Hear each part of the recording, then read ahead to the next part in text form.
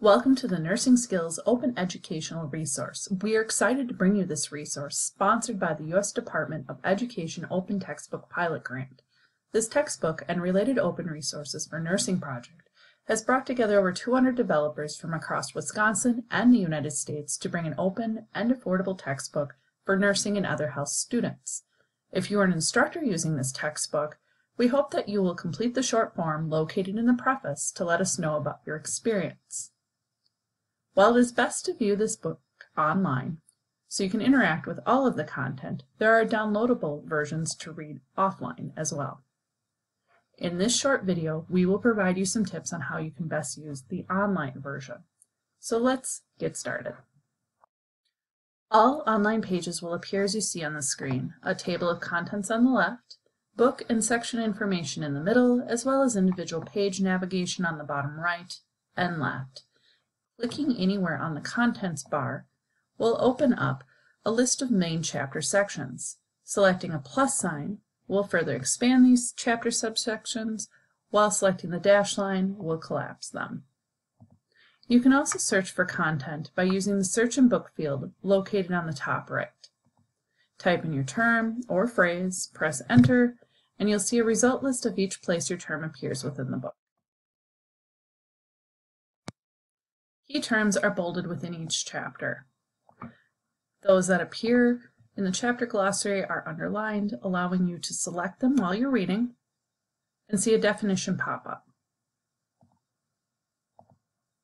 In some cases, you'll encounter underlined content that is not bolded or has a caret icon in front of it.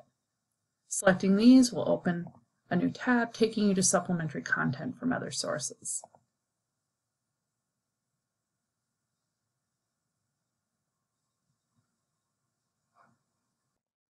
Embedded video content will play within the book. Simply click the play icon to start your video, using the tools on the bottom right corner to control captions, playback speed, sizing, and so on.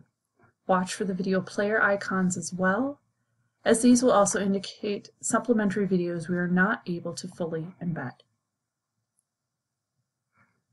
Throughout the book, you'll encounter activities to evaluate your knowledge. Some of these are interactive and allow you to check your knowledge as you go. While many require internet access, others have answers in the answer key at the end of the book. There are a couple of new features to the book. First, you will find suggested checklists that are provided in each chapter with the reminder that you should always follow agency, school, and current evidence-based sources when completing nursing procedures. Second, in Chapter 5, Math Calculations, the book provides both sample problems as well as video and external internet resources for learning how to perform dimensional analysis.